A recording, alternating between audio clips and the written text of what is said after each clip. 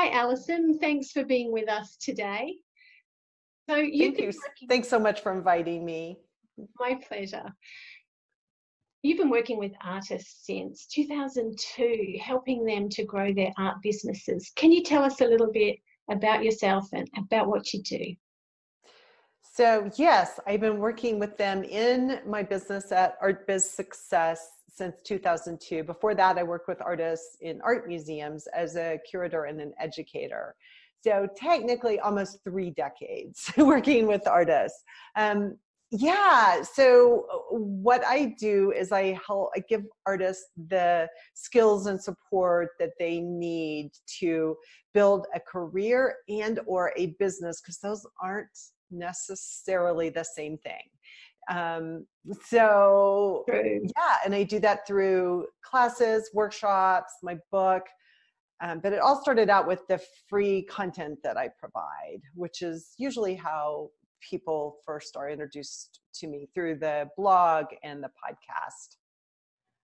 I think I heard about you first because somebody was teaching a course based on your book, and I thought, oh, that sounds interesting. So I'd Rather Be in the Studio, your excellent book, for years now, and I've just found that you did such a great job in explaining just all the aspects of building an art business. So I'm so glad to hear that you've reprinted the book, right? I have put a copy right here, which I almost always forget. It went back into print this year. It was an ebook only for a while, and it went back into print this year. We're talking in 2019. So and I don't know how much longer it will be in print. Okay. But yeah, it is. Well, and how interesting that someone was teaching a course based on my book. I didn't know that. Yeah, I think it was some time ago in a TAFE college somewhere here in Australia. I don't even know. Oh, okay.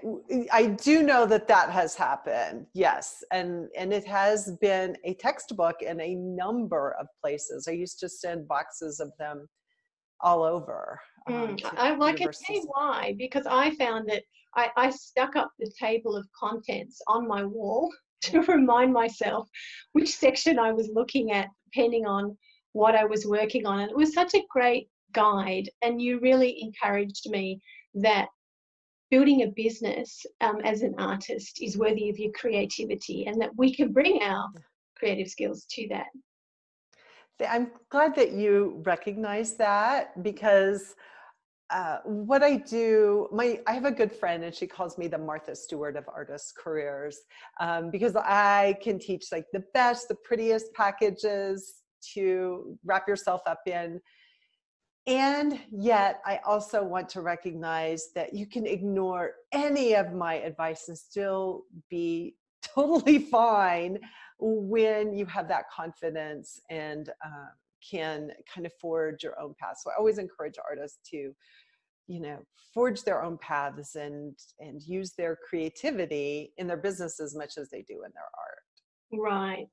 And it seems like imposter syndrome is really common, and once you kind of recognize that really kind of helps in moving on and finding your way. Can you talk to us a little bit about imposter syndrome and why we don't need to feel like we're the only ones?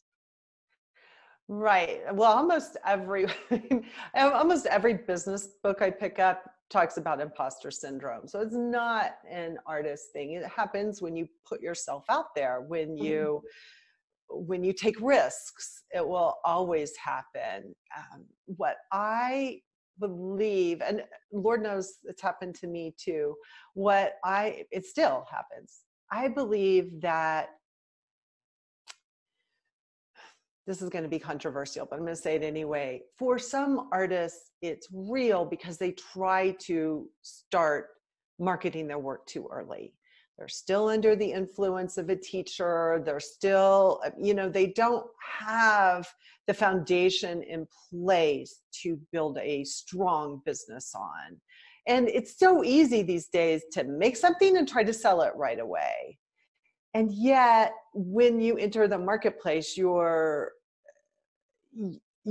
necessarily comparing yourself to others, but everyone else might be, right? Everyone else has that knowledge or that access to compare you to other people. And so I think it happens when you haven't paid your dues, when you haven't done your, we haven't done the exhibitions, you've tried to shortcut, you've tried to take shortcuts. And I think that's when it's really dangerous and probably well-founded to have imposter syndrome.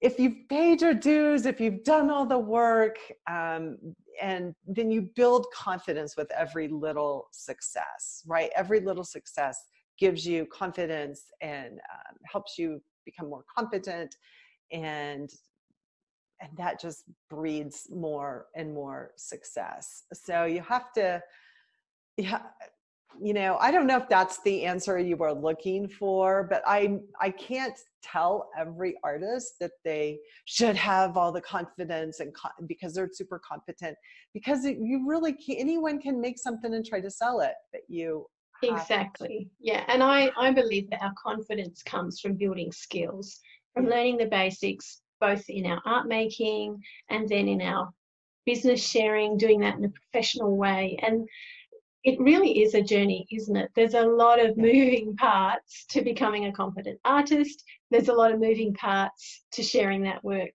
with the world. Yeah, I found your book a good companion, working through the things I needed to learn and just taking it step by step, because it does take time to do it right on both sides.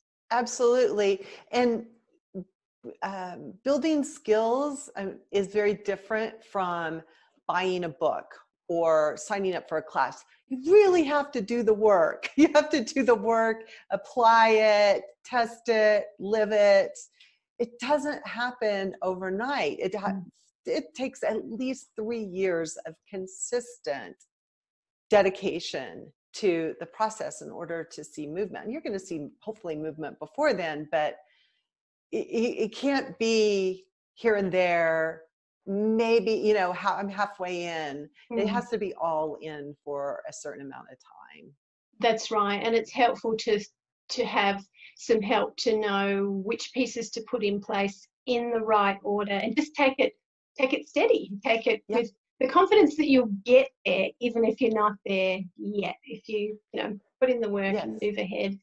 So I know that in sharing your story as you're moving along that journey, that an email list is really important. Can you talk a little bit about why that's a good piece to have in place as you're growing through the journey and learning to share your work with the world? Why does an email list matter? Okay, so this comes from my background working in the United States Senate, actually, and my work in the museums, because in the Senate, we recognize that the senator's list of donors was his most important asset. I mean, that thing was treated like gold, as it should have been. It would have been the first thing we would have grabbed, because it was all on index cards at that time. It would have been the first thing we grabbed when we walked out of, of a fire. That would have been it. In the museum, it's your membership list, it's your patron list, it's the people that give for your exhibitions. Those are critical. So I kind of knew immediately that my list was the most important asset that I was going to have. Nobody had to tell me that. And people actually went through a phase where they were focused on blog subscribers and not email list subscribers, and I think regretted it. But why it's most important is that those people who trust you with their email addresses, who have said, I want to hear from you again, gosh, just saying that should spell it all out. But basically, it's like, these people trusted you. They said, I want to hear from you. And nobody else has that same list. So artists, we also went through a phase a number of years ago where people are trying to buy email lists. Thankfully, I don't see that happening much, but they were buying email lists or even snail mail lists. And it doesn't do you any good to have somebody else's list. It is gold, that list of people that have bought from you, showed up for your openings, asked to hear from you, is just like it's just should, first of all, it should blow your mind that people care about your art that much. And I feel the same way from my list every day. It blows my mind. Like, these people really want to hear from me. I want to give them something good. I want to honor that.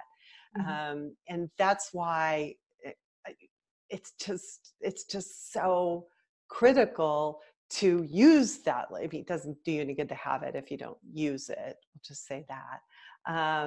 Yeah, you're learning to build that relationship. You've got to keep in touch with those people and to nurture that relationship, to keep them warm, to give them something before you ask for something, right? So some people only use their email lists when they want something. Show up at my opening, buy from my sale, see my new. When you have that trust with your list, you want to give them love and attention before you ask them for something. Yeah, and that's such an important part, isn't it? To know yourself as an artist and what you bring and what it is that's important to your audience. And when you're, as you said before, paying your dues, I think you have to be really careful that you're listening to the right people. Because if you're following advice from someone whose audience is completely different than yours and whose artistic style is completely different than yours, you're going to be trying to tick boxes that don't apply to your style or your audience or your niche, or the people who are going to say, oh, I love what you do. And that's really who we're looking for, right? Right. I'm really glad that you said that. And that's why quality of the list is so much more important than quantity. We scrub our list constantly because we only want to be sending to people that are opening and engaged with us. The other thing that's related to what you said, and I'm not sure if you meant it this way, but a lot of times artists follow advice from people who have service-based businesses, right? So people like me, although I'm writing for artists, so I'm a little different, but I have a service-based business, but people who teach marketing lessons to non-artists, so they're selling service products instead of art. Those are very different markets. And they're, like you said, you should approach them differently. Understand them differently. Yeah. It's just so important to know yourself and know who you're talking to, and then find the tools that will help you in that. Yeah, and know who to like you said, know who to listen to also. Yeah. So good. So can you share with us any inspiring stories of artists that you've helped and how, I'm sure you have a lot with. I'm looking at, I have this wall of note cards. Are we recording this on video? Yeah. So I have this wall of, I call it my wall of love. Look at that. They're almost all handmade cards and hand painted. They're beautiful, from artists expressing their gratitude, and it means so much to me. I think I want to give one story because I just saw it in my inbox. An artist who came to a 3-day event that I had a couple years ago, and she said at the event, somehow it came out that she had this line of products, prints, note cards, calendars, whatever they were.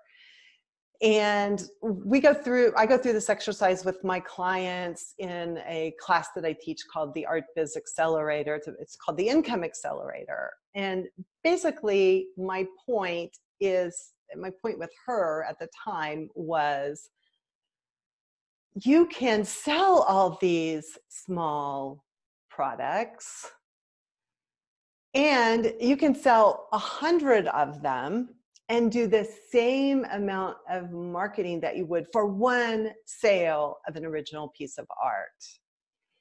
And she came back just recently. Oh, I'm pulling up her email because I'm not prepared to talk to you, but I wanted to tell you what she said because She said, since I have focused more on my paintings, I sold $15,000 more worth of artwork this year. $15,000 more dollars worth of artwork. And she was written up in the Wall Street Journal at the same time. So she let go, because when you sell the smaller stuff, and I'm not saying that you shouldn't, but it takes just as much effort to sell a print as it does to sell an original painting. So I have my students and clients do the math in the Income Accelerator. Yeah, so if you want to make this much, how many originals or how many reproductions and small items would you have to sell? So it really clarifies. I love that story, and I love that that it's working for her. Yeah, well, thank you for sharing it. So good. So where can we connect with you, Alyson? You can connect with me on Instagram at Alyson Stanfield. It's ALYSON Stanfield. And you can connect with me on my Facebook business page at Art Biz Success and at artbizsuccess.com. And where's I'd Rather Be in the Studio available from, your book? So you go to artbizsuccess.com and it gives you options for purchasing it there. And I do know that I've had clients in Australia purchase it. It has not been easy to get it on international sites, but I do know that at least one client in Australia got it online. It's probably one of my students. Yeah. I hope so. And I also suggest that I always suggest that people enter through free things like, my podcast, which is on my blog, or it's on my podcast page at artbizsuccess.com, and the blog, and I frequently do free webinars and so forth. And the book is a nice reference tool to have. We're really ready to go in depth, really ready to build that foundation. Check out our classes that we have online. Well, thank you, Alyson. Thank you so much for sharing with us today. It's been lovely to speak with you. I've enjoyed your book and your input so much. And one of the things that sticks in my mind that you said was, it might have been in your podcast, but you said, don't just have an item on your to-do list, break it down into steps, and that way you're going to get through it. That has really stuck with me, along with lots of other pieces. But thank you for everything you do for artists and for sharing with us at the Confident Artist today. I am so blessed. Thank you for inviting me. Bye, everyone. Bye-bye.